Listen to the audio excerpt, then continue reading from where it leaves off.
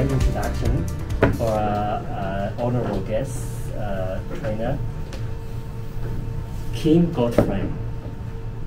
We've had the training from her about 3 months ago. The training has stayed in our heart, everybody's heart, for 3 months, resonated in your heart, inside out. I can see that from your work at the workplace. You communicate way better now.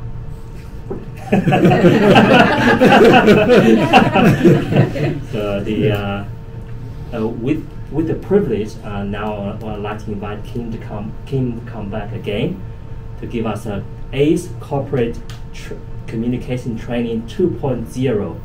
So now let's welcome Kym Godfrey, and Kym Godfrey, ACE Corporate Communication Training 2.0. Thanks very much, you. And it's a pleasure to return back to ACE and to see familiar faces, even if I've forgotten your names, because I believe everyone except Nikki was at the last training, if I'm right. Yep. You all were, weren't you? So that's fantastic.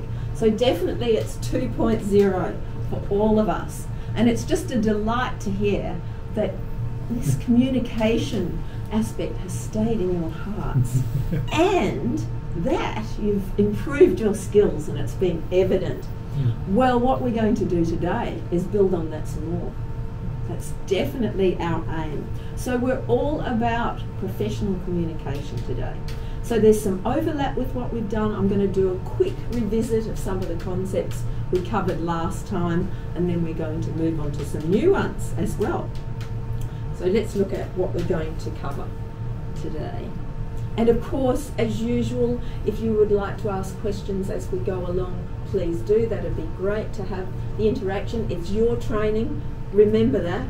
It's for you, so if you've got any particular questions that you want to throw onto the table or comments, they're welcome. So let's look at our aims. What do we want to do? Have a review of our what effective communication is. I introduce a concept that some might know, or perhaps you don't, something called moments of truth. We will look at our customer service model, which will tie in quite strongly with moments of truth. Look at what is assertive language and managing complaints and conflict. So I've really added in a couple of extra things there that weren't on my outline. So I hope you're ready to go from communication, professional communication 2.0, we're flying ahead to 3.0 combined. So let's move forward. And just to let you know too, for today I've got a file with all the slide notes for you. I've got 3 activities that we're going to do in pairs, and then I'm going to get you to do an evaluation like I did last time. So let us move on and look at, well, what is effective communication? And I've just put my definition together. So it's when 2 or more people communicate and achieve understanding. We're clarifying and discussing where need be, and it may be by spoken or written means. And there's probably other means that are possible in there, but I've kept it simple. And at its heart, effective communication helps us work together better and helps us build relationships. And this is at the heart of business, isn't it? Building relationships. I've put together a model of communication, and this is certainly my model. And I've called it in case, to encase people, because I believe this is what happens when we communicate. But simply put, we've got our speaker who encodes, puts some ideas together, finds a way of expressing it. This all takes place in some environment, so our environment today is in this office, round a table, face to face, and then the listener or listeners decode what's said. But of course, we might have difficulty here. This speaker might not be super clear, and this listener might have great difficulty decoding, so we'll have a feedback loop here where the person might ask questions and we get clarification. So what does encasement mean? and it's just a way of looking at communication as far as I'm concerned. So the E stands for environment, where this takes place. It could cover our online communication as well. So we've got all sorts of different environments, obviously face-to-face, phone, online. So that's our E, environment. Then we've got our N for non-verbal skills or body language, things like eye contact, gestures, could be movement, posture, all these different non-verbal aspects that is included in communication. So if I go like that, it has a meaning. Some gesture obviously has meaning, some is non-specific. Then we move on to C, which I've called cognitive, and what that refers to really is what the speaker knows about their listeners. And this is foundational in a way because we alter our communication to suit our listeners based on what we know about them, our relationships with them. It might be a gender difference, it might be cultural difference or similarity, can be educational backgrounds, could be ability, disability, all these different factors, and all our knowledge of what we know about people goes into shifting how we communicate with them. So cognitive is super important in my opinion. I've also got in there, we've got power and status, age as well, factors that we take into consideration. In case, that was our C for cognitive. Then we've got A for auditory. So there are a whole heap of sub-skills in there, but you can call it listening, active listening, but in that A for auditory we've got things like, am I attending or not? This is foundational, or am I actually a little bit distracted so I won't hear all the information? We've got attention, we've got things like auditory memory, we've got things like auditory discrimination, which is listening to the differences between sounds as well, and hearing levels, and comprehension. So depending on what your language level is, you might comprehend more or less. So that's our A. Then we move down to S, spoken verbal, and we've got a whole cluster of skills in there that come under, my category of spoken verbal. So we've got things like sentence construction, we've got vocabulary, we've got actually pronunciation of words or articulation in there. I've included tone, so I've put a whole host of skills in that category of spoken language. And then finally, at the bottom, on its very own, we have emotional, with nothing else written beside it. And it's just that our emotions, depending on how we're feeling, can impact on all of these areas, really. Especially this particular area, but it may influence your listening as well if you're feeling highly emotional or upset or something like that, although I'm sure with the majority of guys in the room that you don't have those experiences, you don't get upset, and perhaps that's not the word to use anyway, it might be more angry or something like that. But all these things can impact how we hear, how we speak and so on. As you're well aware, I'm not teaching you anything new here. So that's a bit of an overview about our spoken communication using this ENCASE model. Now, I think I've really gone on to repeat myself with this one. It's things just put in a slightly different way. And this, what I've put at the top is this, what I've really put C for cognitive in our previous slide, and your awareness of your audience, so important, or your listener, and what they know, what they understand, their backgrounds, all those sorts of things, because that's important to how you adjust how you speak. Is it a client? Is it a colleague? Is it a stakeholder? And that'll shift what you do. What's the power, what we call power distance ratio? Perceived power distance could be. We've got our listening, we've covered that. And then what I didn't include, I suppose, is what your aims of communication are. And with these sorts of slides and this sort of time frame, things aren't going to be in great depth, but I've talked about the different sorts of aims that you might have.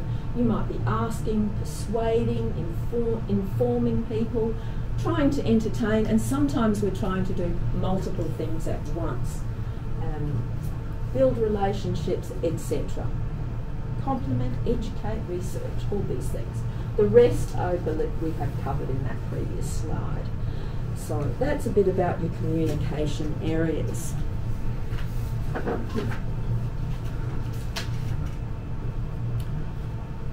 What can impact your communication negatively? Let's have a look at that for a minute. And the slide I'm going to show you doesn't have environment, but we've talked about E for environment, and that can certainly play a part in a barrier to communication. So for example, if we're in a noisy area or in a distracting place, that can impact you. But this next slide is actually looking at what people are doing in their communication to make barriers for communication. Now, would any of you ever name call each other, criticise, sort of diagnose what's going wrong, all these sort of rather negative things, threaten each other, order, direct, imperiously direct people around? What else have we got? Moralizing. Sorry? You said? Moralizing. Moralising, yeah, exactly. That's a good one. What else? Advising. Too much questioning. That's an interesting strategy, actually. And by questioning, you keep control of things. So that could feel a little uncomfortable for people if you are questioning too much. Reassuring, diverting, a logical argument, trying to convince people of what you're saying is correct and not listening perhaps to their points of view. So here we've got these under the different areas: judgment, sending solutions, maybe where they're not wanted or we need to work together to find solutions. Then there's that good old avoidance, where this is really uncomfortable. We don't want to communicate together. So they're the sorts of barriers that you need to watch out for. I'm sure there could be some more subtle things than that going on that might be barriers. And I contemplated today the whole idea of trust and how important that is in terms of our communication, and that really it's a foundation for us, isn't it? That sense of trust. And when it is not there, it is sometimes hard to have that effective communication. And I'm only reflecting on my own experience here and difficulties that I've had. So they're the sorts of barriers that you can have. But of course we want to remove all of those, don't we? So let's just for a moment have a look at what we covered briefly on build your brand, build your business, communicate to build your brand and business. So let's have a look in a simple way. We've covered the importance of listening to others, making sure you're attending to them, and that the end result is that people will feel affirmed that you've listened carefully to what they've said. You're not only just listening to the words, but you're trying to read in between the lines, in the sense of you're looking for the emotional content behind those words. Is there a match with what you're hearing? Do the words match with how they sort of sound overall? So that tone is really important. And actually, you was telling me before about his great camera, and talking about how he could see these differences in people's faces, whether they were really happy or not. And perhaps it relates down to looking here, but that we have these incredible visual skills that we can use to support the communication process, that you're listening, you're watching and looking for those changes in voice, as we were saying, but are there shifts in body language as well? Is there a discrepancy with what we're hearing, and maybe the body language is getting a bit tight, but oh, I'm so relaxed about everything. I mean, I'm making a gross example, I suppose, but we're looking for those shifts. So listening and looking, also listening to yourself was an important message for you too, to think about how am I sounding in my communication, and am I as clear as I can be, not only in terms of content, but can I be easily heard. We've touched on looking, and of course we talk about eye contact typically, but it's looking with a view to interpreting. What am I seeing in this person? Are they understanding? Are they not? Are they bored? Are they getting distracted? All these sorts of things. But that when we're looking at people and when it's our turn to talk, we get this ability to use our voices well too, because we're looking in the direction that we're talking in, as opposed to, well, for example, if I'm talking to you like this, well, my eye contact's very weird, weak, but also I'm projecting down to my screen, so that's not going to optimise your hearing and listening, and certainly if we're in a less than ideal background. So that's about listening, looking. Then we're on to this next area of clarification, which is an important one for today, because we're going to do some work with this. So you receive your message, we've talked about that. Now, have you received it correctly? Do you need to check back and reflect back on what you've heard? So it might be a checking, it might be also, we talk about paraphrasing, which is repeating back what we've heard, typically in a slightly different way. I've got this point here, avoid costly misunderstandings. Well, that's the truth. That if you don't check, then you can make very costly errors. And I'm mindful of the airline industry, for example, where they use as a matter of course this, it's called feedback readback mechanism, where instructions are given, say to pilots, they repeat them back or clarify, if you like, paraphrase.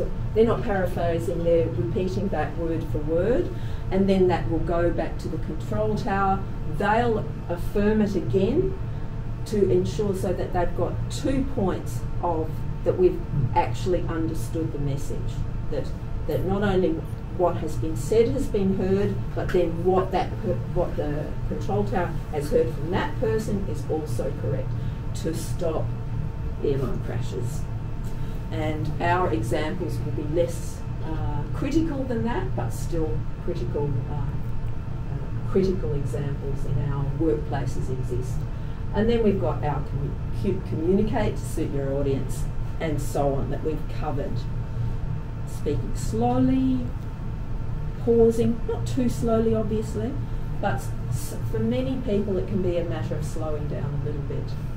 Listening to yourself, watch your word endings if you're aiming to improve your clarity, if that comes up as an issue for you. Try and have an interesting voice, watch your volume, and you need to check in with your environment with regards to that. The more interference there is, well, you may not have to go a lot louder.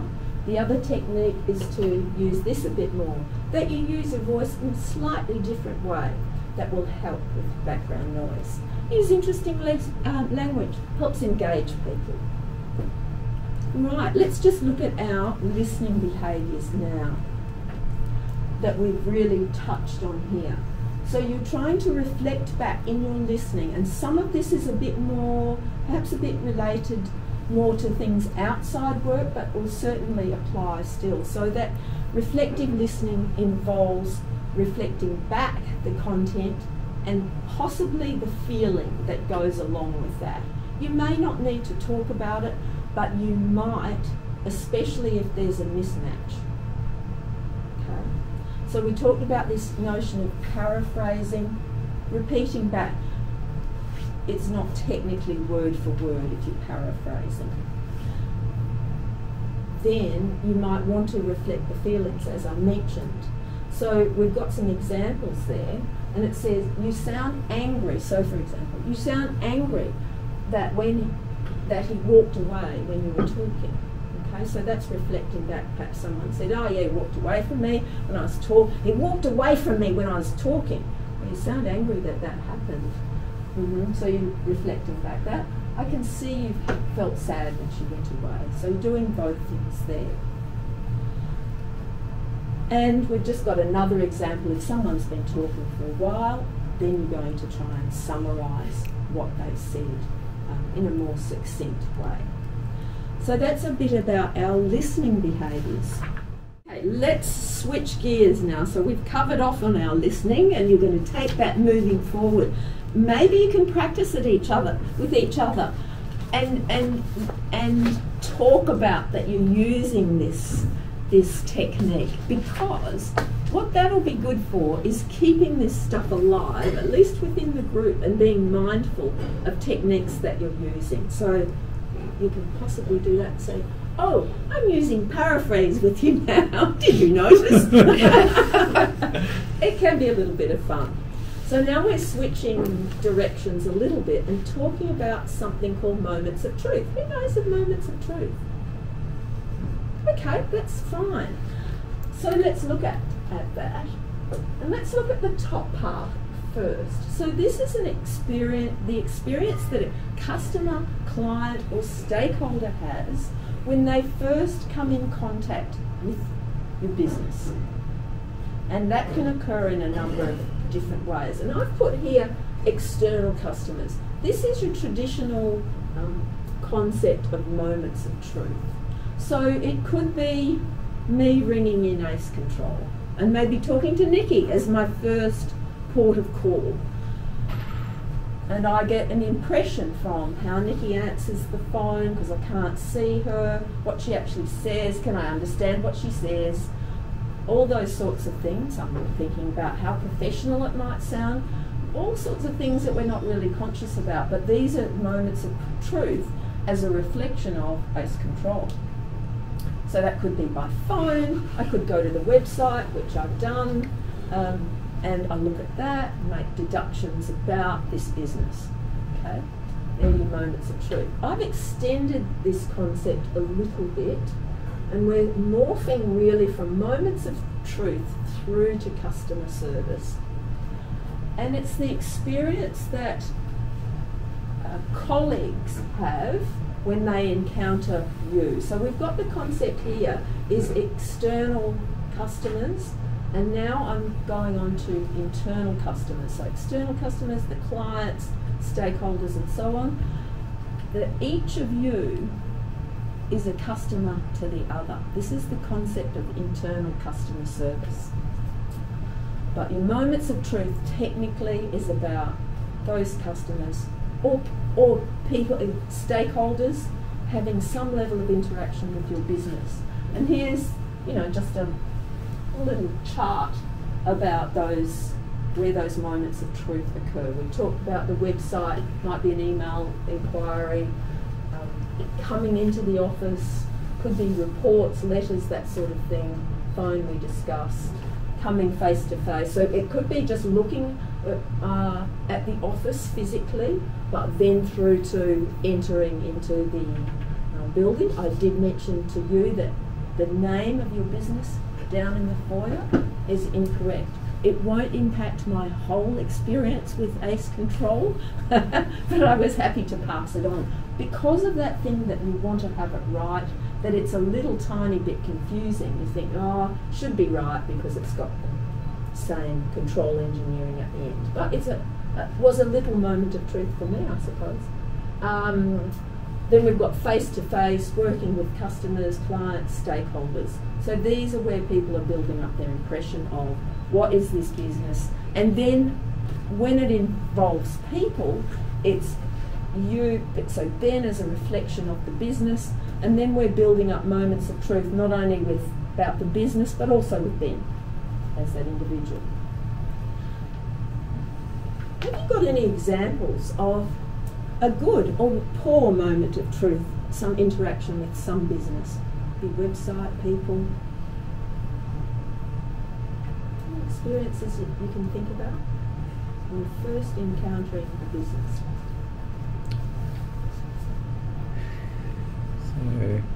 So we've recently bought a house and we had to arrange a building inspection for it, and so we contacted Houspect, which is a building inspection company, and the guy... Houspect, is it? Houspect, yeah. And the guy on the phone, he was very knowledgeable, and he went through all the steps, what was in our contract, and he made it very clear what the service provided was, and he made me feel very comfortable that what I was getting, and that they would support us if there was any issues. So they were very upfront, so I was very impressed by Houspect. Okay, great story. Yeah.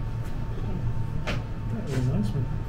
I had a Yeah, negative good. moment of truth with ABB, well, the Hitachi side, because I called for support, and then they gave me a number, say their product is now supported by Hitachi, so that's the number, so I called Hitachi, and I basically told them I was looking for support, and I mentioned the name of the product, and obviously they knew nothing about it, and they were fishing for information, and they just kept on fishing for more information. It's like, I understand that the person attending the phone is not very knowledgeable, but they did not even seem to have the smallest clue what it was.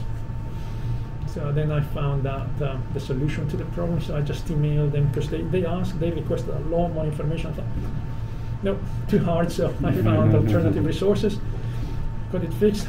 Thank you very much, it's been fixed. And then they just kept asking for feedback. Right. After about a month of insisting, okay, fine, here is the feedback.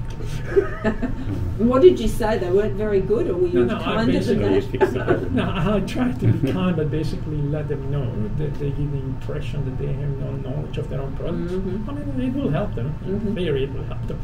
Yes. They were very polite. I mean, I gave them because they were polite. Yes. They were professional, but their knowledge of their products was definitely lacking. Yeah, interesting. It's often easier to come up with those weaker stories than this good story that Matt's shared with us, which I love. I just have to share my own experience. It's actually not about directly about customer service or anything, but when we were getting some renovations done in our house, we were getting quotes for replacing our kitchen, and this fellow came in, and it's the message is check yourself if you're going to do something important, because he came in and he had dried blood down his cheek from about there to there. It was very distracting, and we didn't end up going with him for our kitchen renovation. I don't think that was the clincher, but it was very off-putting. So even maybe when you go out on site and things like that, just check before you enter the building. You're representing this company. You want to do the very best you can, both for the company and for yourself. So good stories, moments of truth.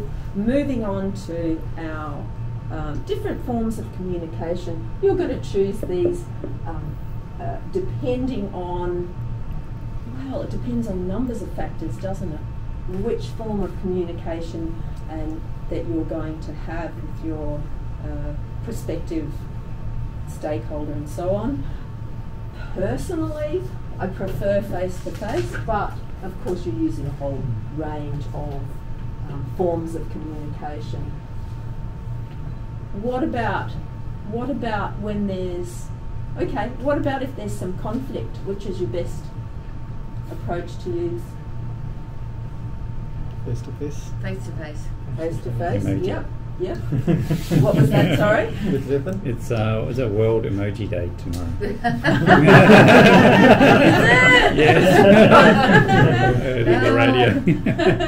I missed that. Smiley face or grumpy Yeah. face? Yeah. Okay, yeah, face if you can.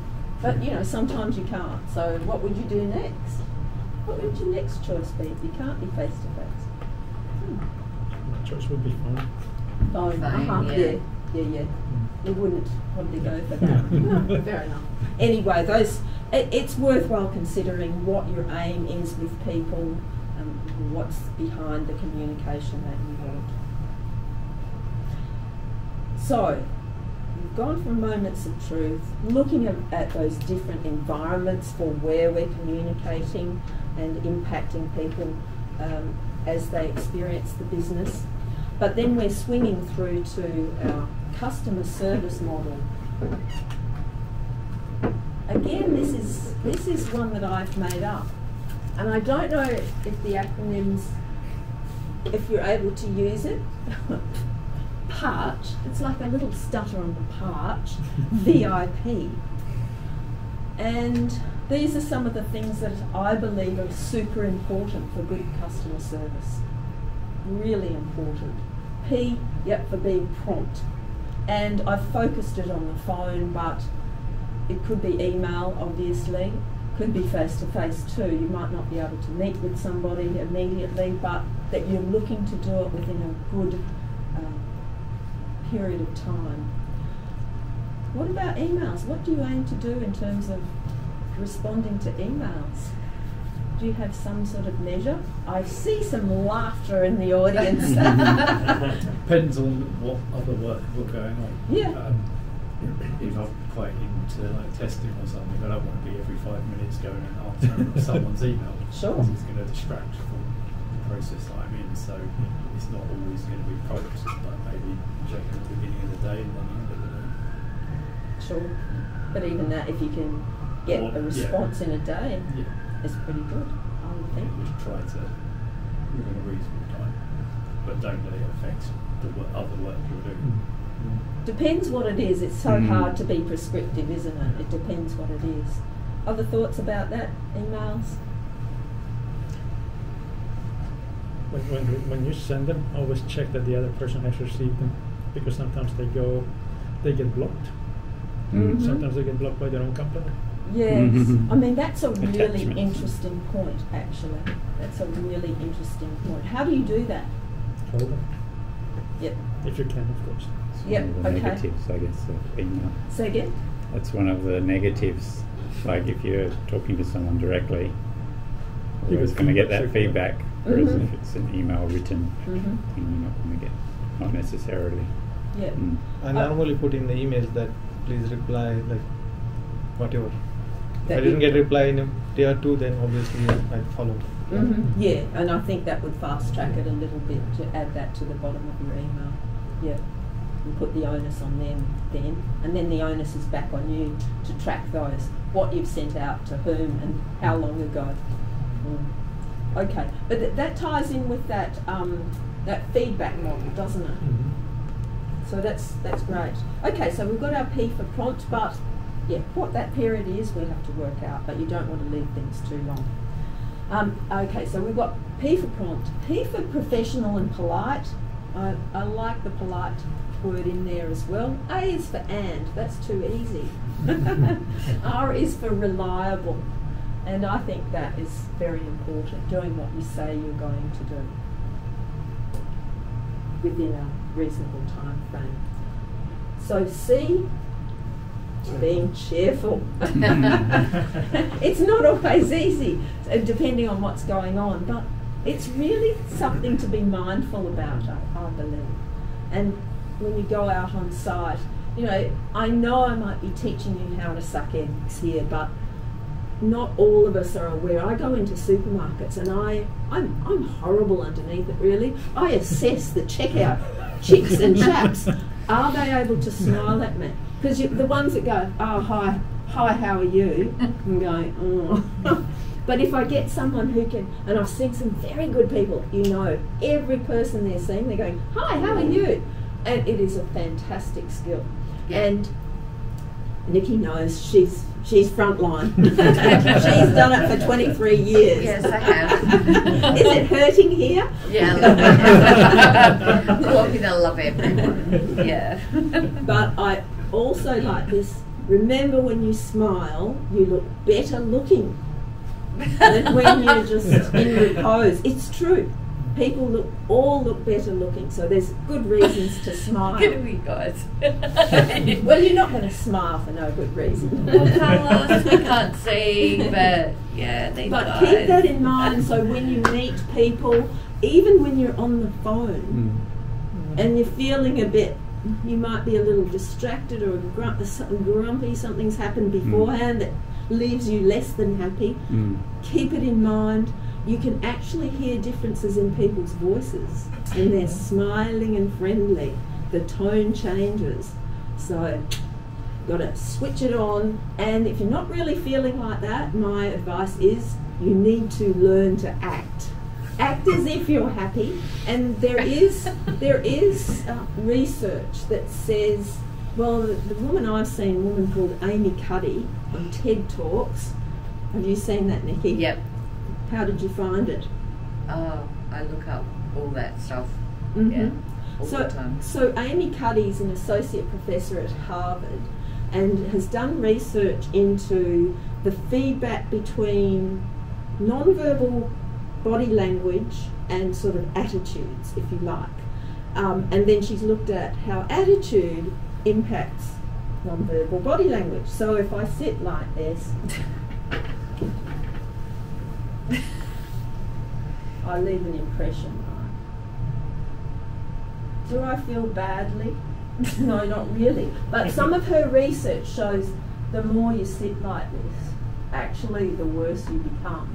And you encompass that.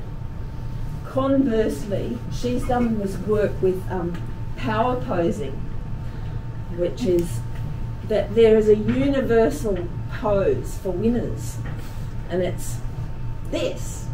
And you watch people at the Olympics, football, all of that. It's some version of that.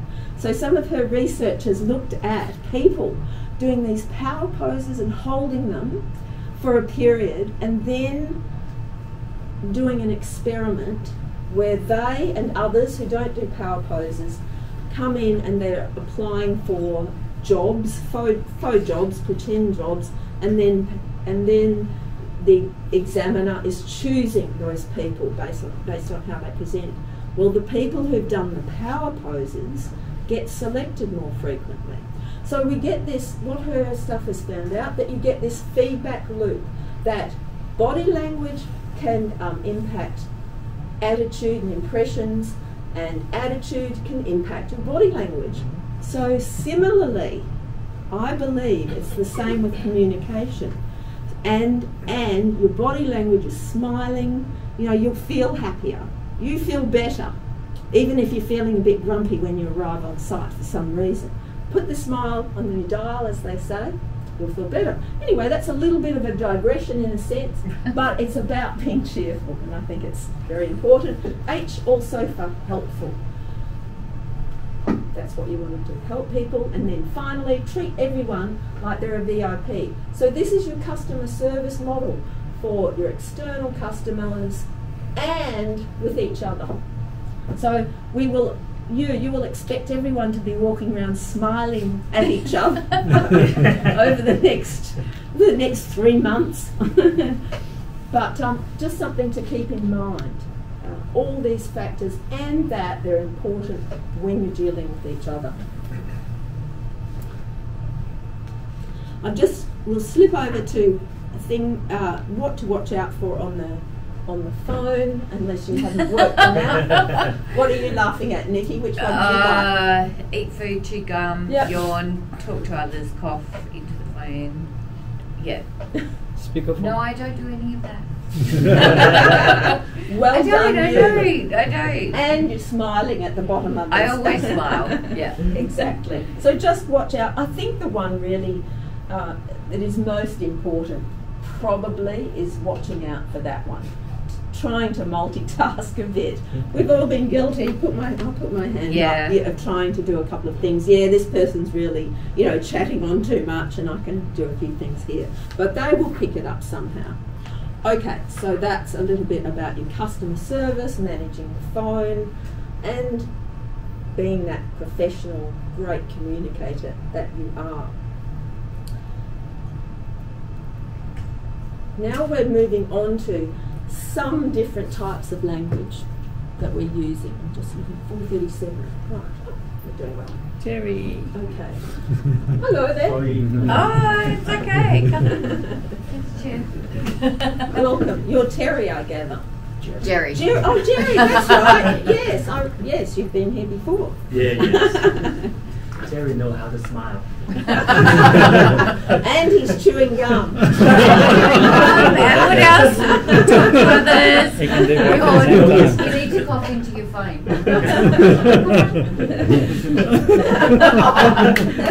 You don't have to. It was just, you see, these are no-nos for the phone. So that just happened to be there. That's why I reflected that back to you, and I just spotted it. Oh dear. Okay. What not to do? I've got a few types of language that we might use. Look, I've limited what I've put here. But open and closed questions. Are you all familiar with open and closed questions? The majority of people are, that's for sure. So yes, no responses to closed questions or single words. Open questions. Okay, everyone knows how to do them. Right, can I have an open question, please? Can someone make one up? How did you get into this profession? How did I get into this profession? Yeah, that's fairly open. Yep. It's probably similar to a very good question if you want to get people to chat, want them to do the talking. It's similar, slightly different wording. What motivated you to become an engineer? What motivated you to? So it's similar, just slightly different wording. We saw that question on the screen. See, I can't even recognise it. You're ahead. Good on you, Vikram. Another open question.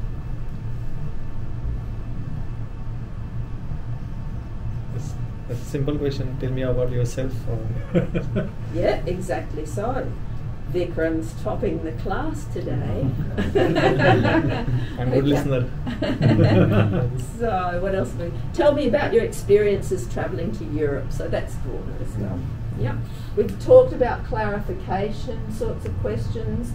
So is what you're saying? So that with your example, with your technical expert. That might be a question you can use because you're really trying to work out what they're saying. Do you mean? So that's when you're reflecting back. And then we've got our polite language, and I'm sure that you will know most of this. With all due respect, that's a good one when there's differences of opinion. That's what that's for. May I suggest, excuse me, I'm afraid I can't. Actually, I remember a client of mine who was from South Africa. And when she first came here, I think she was very confused by how we say, and her comment was especially with regards to administrative staff, that you say, oh, would you mind, could you please do such and such, because I think the thing was in South Africa you were a lot more direct with the instructions to admin staff. Than we are. So we use those strong politeness markers. So it's interesting culturally to consider these things.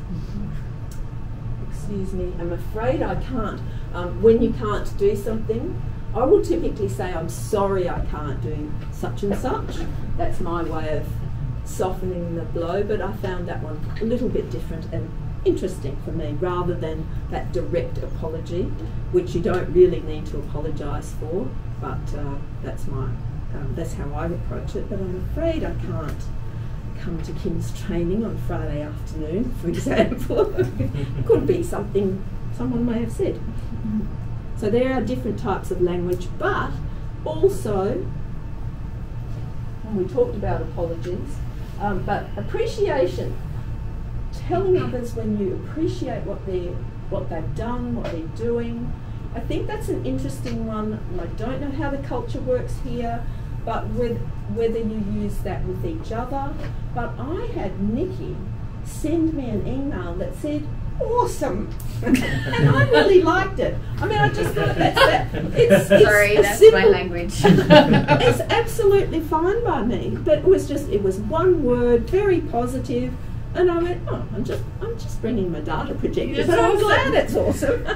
So a little thing can mean quite a bit to people. Yeah. So that showing appreciation really is useful amongst your colleagues, and of course you're going to do that with your stakeholders and clients and things, I've got no doubt. Then apologies, and I've put here really in more acute circumstances. Well, I think we've got to cover off on everything. You know, whether it happens or not, you know, if this doesn't happen ever here, great. But that you're covered in case. And if it never happens to you, but again, we're thinking beyond the office too, and can be things at home where you might be well under guard and under control here, because you are ace control, but when you're at home, you might be a little less, you know, controlled, shall we say. But it's that thing of, you know, it's worthwhile apologising when you've made mistakes, when you've lost it, whatever's happened. Happens and on a daily basis. But probably more typically would be when errors have happened for the office. I dare say that's the main thing. My approach is to apologise. Sometimes people don't. Okay, so there's particular styles of language. We've talked a little bit about questions, showing appreciation, apologies. But now I want to move on to assertive language. So we're looking at assertive language really to manage when it's conflict to some degree, but when things aren't quite going right between you and probably a colleague. It could be with a client, maybe, but we've got a format for dealing with this. And I must say, I have absolutely used it myself. And I might share with you that example, but let's look at the format. So it's about not being railroaded into things that, you know, really don't work for you. It's about not overreacting to situations where there's differences of opinion and so on. Not aggressive, not passive aggressive, about landing right in the middle and asserting how you feel. So it is definitely based on feelings, and typically that you might put your feelings up front. Now, if it's work related, you're going to put that in a particular way. And I think the language will differ a little bit from work to home, if you might use this at home. You know, I might say to my husband, I don't know, I feel really upset when, what would it be? Oh, when you slam the pillow on the bed when I'm trying to sleep and it wakes me up. So that's stating, I feel really upset, whatever I said, when you slam the pillow on the bed when I'm trying to sleep, how it impacts you. It means I can't sleep actually when you slam the pillow down. I might say, yeah, I get upset and I don't want to talk to you for half an hour or something. Could be something like that. Can I please ask you to? So you're looking for your alternative. You're asking someone to change their behaviour. Could I please ask you to? And I've done this. This is virtually this scenario with my husband. Can I please ask you not to slam the pillow down on the bed when I'm sleeping? And that was easily solved. But I did have to go through it. So it's stating feelings, describing the other person's behaviour objectively, what that person has actually done. Not like, oh, you're really inconsiderate, you know, with me in the morning. You know, you wake me up every morning or something.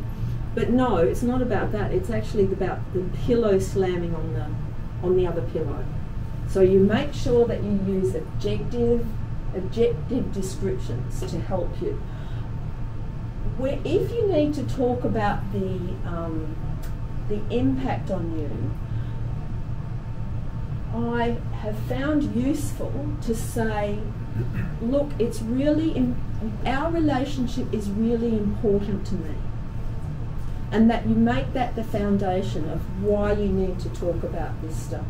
I felt, so I had this with a colleague who's in the office next door to me. I work in a strata-titled office block in West Perth. We have a car park. We don't have allocated bays you can park anywhere, except he used to park in one bay reliably every day. Then one day I decided, oh, I think I might park in that bay just for a change. And so he came into me going, you know, why did you park in my car bay? How come you parked there? And I went, oh, well, because I felt like it. And it was absolutely true. You know that I park there every day, you know, you shouldn't have done this. And sort of with roughly that tone. And I was pretty mortified after that for quite a time. I don't know how long it was between when that happened and me speaking up. It took me a while. I absolutely went through this. In the meantime, I would avoid him because I was quite upset about it, but I absolutely went through this 5-part assertion, and he had no idea he'd upset me whatsoever. And you know, sort of, but the good thing was, as a result of that, we got to work together on a committee together, and we were, you know, good buddies after that. But that was the great benefit. It stopped me from avoiding him. We had a good relationship thereafter, that I could sort of ventilate that stuff in that objective way. So that's a bit about asserting, and then we've got another slide on that. Okay, other ways of dealing with, you know, quite negative behaviour. Well, it's a pretty general overview. Just think about someone working in the front line at a hospital, for example, and what they might experience and the sort of assertive language that they might need to say. Don't yell and swear at me and call me derogatory names. I'm not going to continue I won't continue until you stop. I'm willing to discuss this with you, but not when you're yelling at me. And you're trying to keep your tone moderated, because if it's not moderated, then that can escalate your environment. Okay? You don't want to escalate this. I do want to talk about this with you, but we need to make a time to meet when we're both calmer. Can we please do that? Can I get you to make a time with me? Or what else have we got? Try and slow down your speech and soften your tone and pause a bit more. Okay. Let's move on. And I thought I was zooming along and well on time, and I'm probably a little behind, but we'll have a catch up. So that's about using assertive language, and closely associated really is management of complaints. If people ever should complain directly to you. Could it be about this business, or in the future about other businesses? Have I had complaints at my work? Not about my business directly, or there might have been something I've had to attend to. But the interesting thing, I'll move on to the next slide. So we're looking at the value of complaints, which is 95% of complainants will do business with you again if you solve the problem for them on the spot. 70% will do business with you again if its problem is solved within some reasonable time. And 90% won't return if the problem is never solved. And the clincher, unhappy customers tell 6 to 11 or maybe more people on average about their lousy experience. And I had a great experience like that where many years ago when I was doing a unit in human resource management, my lecturer at UWA got up in front of a group of, about 70 people and said, never buy a Mitsubishi car because they're lousy. So he really exercised his muscle and sharing his complaints with as many people as he could. So that sometimes happens. So we want to manage these people who, for whatever reason, aren't happy. And you will potentially get to use your very professional skills, communication skills with them to manage that. Here are your key things. You know, really being dispassionate about it in a sense. You're just there to listen to whatever the story is. The story could be about you, it might not be about you, it might be separate from you as well. But your job is to listen and listen well and take on board what they're telling you. Very important.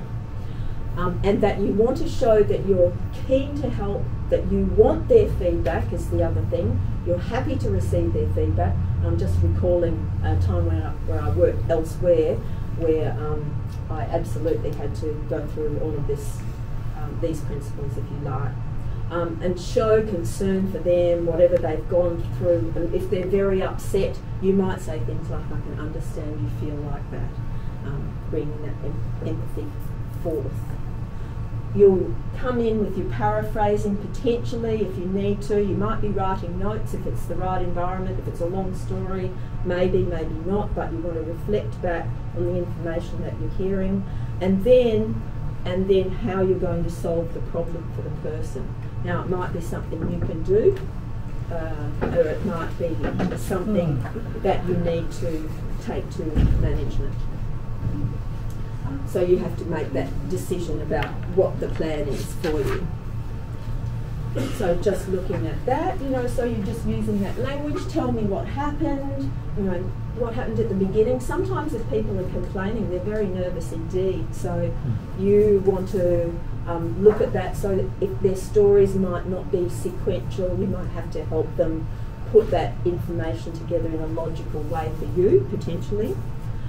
So what have we got here? I do want to find out what happened, please tell me. And so you might have to say, so what happened first, then what, then what? Who were you dealing with, etc. Then you're using your clarification technique or your paraphrasing and checking back. And then I will, personally, I'm always happy to apologise to people. And it can be, I'm very sorry that that happened to you. Okay, it's about that apology really for their experience and showing that empathy. Okay. So furthermore, you're telling them you're keen to address the problem, you're going to do something about it, and you may even check back with them. Have you got a suggestion to us for how this might be solved to your satisfaction? You may or may not be able to say that. Otherwise, then you're coming in and saying, well, either one, what I can do for you is you're solving the problem. I mentioned them suggesting the solution, and thirdly, do you need to take this further up the line so that the organisation knows or management knows? And then the other aspect to that is, I believe always you want to give them a time frame for when you're getting back to them. So what I will do is I will get back to you within a day to tell you what's going to happen. Now, you might not have a solution by then, but you can always ring back and say, I've spoken to management, what they're doing is talk to that process, and then I'll get back to you in another day. You might check back with them, is that okay? Then when you've got to the point of the providing the solution, you will still check back with them. You want to keep that person as your very happy customer, and it's the truth that people will come back to you, and in fact they'll speak glowingly when you solve those problems when people are complaining. I used to work for a smoothie and ice cream franchise quite some years ago, and we had complaints about some of our stores about the customer service. I can't remember what was done or the actual issue, but it's a complaint about a store. I remember driving out in the pouring rain to the northern suburbs somewhere, taking free ice cream, because I absolutely wanted them to be happy customers so that they would return and they wouldn't tell those 6 to 11 people. I don't know the end of that story, but it doesn't matter. I felt very satisfied that that was quite a reasonable thing, reasonable solution, rather than one ice cream cone. I gave them a whole container. So, All right, I'm going to move on very briefly because you've got these in the notes. It's just a little bit about conflict. So what I've done today is really focused a lot on managing the worst scenarios, really, where you have to assert, where you've got complaints, where you've got conflict. In the thought that everything else will be a whole lot easier, won't it? But we had covered off on some of those things too. Use of questions, reflective language, listening, all those sorts of things that help make you that professional that you are, but using your communication very professionally and mindfully. So just a whistle-stop tour of conflict. What happens, what is it when two or more people have differences, either real or perceived? Now that's an interesting point, isn't it? Real or perceived. It's still conflict. And these are the sorts of conflict that you can have. Sometimes we also talk about systemic conflict, meaning conflict within the way the organisation is set up rather than with individuals. This one we're talking about individual conflict rather than systemic conflict. I haven't touched on that. Yeah, and the sorts of environments that can create that, different personalities, leadership styles, actual issues, misunderstandings, and so on. And here are our ways of dealing with it. Hello there. Welcome back. Hi. Oh, you've missed such good stuff. But you'll be able to copy some notes. So sometimes I should have the what is it, the emu or the ostrich with its head in the sand. Sometimes we'll ignore it. Now, and there's a very valid case for ignoring some conflict, it's true. Other conflict can just grow, and we don't want that. Sometimes we'll try and smooth it over. It might tie in with ignoring it, pretending it's not there. We might try and force our opinions on people, but then moving through to actually what we propose to do is either compromise and work in collaboration, see if we can solve this. It's a problem. It's a problem to be solved. And you engineers know all about that stuff. Actually, you are experts. I'm learning to. Oh, but you are by default. You'll be engineer in a year or two. I'm a trainee. Yeah. But you're probably associated with a few up at Rio Tinto in your time, so yeah, you probably picked it up like osmosis. Yeah. Okay, so this is what we're trying to do. Yeah. Firstly, work out, do I need to approach this, or is it something I can leave behind and get over? And it's true that sometimes if we do that and years later you think, I know there was something, that really bugged me with that person, I can't even remember what it is. So, so think carefully, make a considered decision, and you certainly don't want to try and solve conflict when you are highly emotional.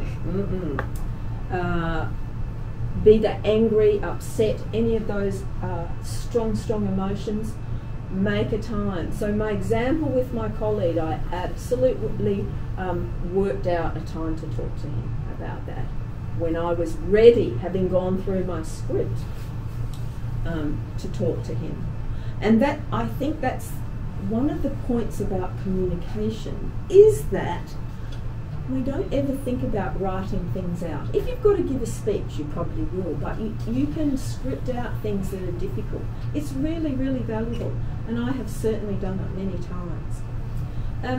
All right, so we possibly make a time to meet if we can. Sometimes you can't, but in a place that works for us, you might negotiate that place. The time you will certainly want to negotiate, if you can do that.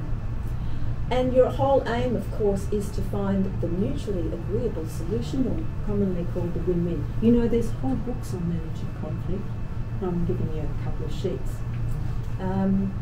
Okay, and keeping in mind that if you can't solve the conflict between the two of you, even with the best of intentions, that you might need to escalate that. And certainly in a work environment that becomes a reality, and that you might need someone to be a facilitator or a mediator if you can't solve that problem. Okay, so Maybe I'm just about to run out of battery. There we go. Okay, so I think what's really important about this, if we've got this disagreement between the two of us, that you keep the discussion focused on, you know, what I want to do is to talk to you about this, and I'm really, what I want to do is work out a solution for us that's going to, you know, I come back to the relationship every time. I want to build a relationship. Doesn't matter. It's not about being good bosom buddies. It's about being able to work together, especially for the benefit of the business. That's all we need to do.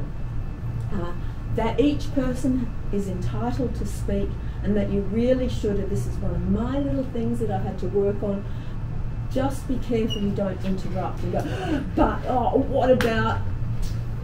And this is where you're using those listening skills that we practiced earlier. Try and listen, take on board the facts. You too, when you're expressing your opinion, you want to talk to the facts, keep that name calling away, or any of that sort of negative type of language. Again, prepare it beforehand. What are the key points I want to cover? What are my concerns? You want to identify areas potentially where you agree and where you disagree. Of course, the gold is on the agreement side, and you're trying to search for solutions. And getting a consensus is ideal. You might need to brainstorm your different ideas. And of course, with brainstorming, the approach is you're just putting ideas down, and you are not debating those points then in the brainstorming process. You get the ideas down, and I don't know, again, if you all know this, then when all the ideas are complete, without any qualification, then you go through and look at the pros and cons to help you solve your conflict, so that hopefully it will never occur again. So we have covered a large amount of territory here today. I talked to a colleague in my building who works in hospitality and manages hotels. He's just going up to Broome, the lucky fellow, to start managing a hotel up there. And I said, oh yes, I'm training these people today, and I'm covering conflict resolution, assertive language, complaints management, customer services. Said, you're doing quite a lot there. So I have done quite a lot with you. Conflict management courses can cover a day or two. So we've had a whistle-stop tour here as reminders of how you can use your language professionally to help develop those relationships and to help build your brand and your business, because this all ties in with our first presentation. And by doing that, you know what happens. People want to work with you, you build your career, and if you have eyes on working in senior roles, that's where it'll take you. You can't go into senior roles in management without good foundations in professional communication. So congratulations everyone. Thanks for joining me. So I hope everyone has enjoyed training, the corporate communication training 2.0. And I've been observing everyone is working very hard tonight, and to actually learn to absorb all the wealth of knowledge from Kym. So Kym, thank you very much for being with us, and we truly enjoy your teaching and your education, your wealth of knowledge, and again your appearance as well. So thank goodness. And so on behalf of ACE, I thank you for your service, and I look forward to our ACE Corporate Communication Training 3.0. I look forward to it too, you, very much.